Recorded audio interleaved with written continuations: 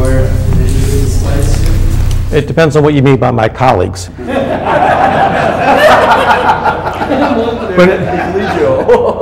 When we first started doing this research back in the late 70s, early 80s, no one had heard about these things.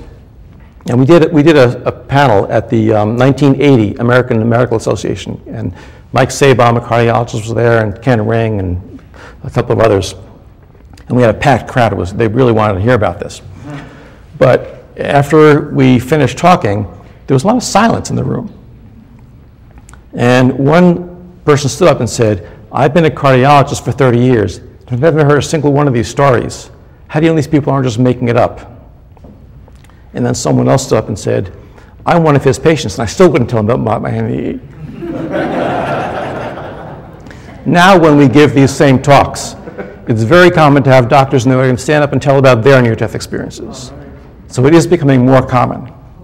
Having said that, you all know that the powers that control the medical journals and certainly the NIH and NSF, this isn't their favorite topic. So it's hard to get funding, it's hard to get publications, but there's becoming more and more of a grassroots effort.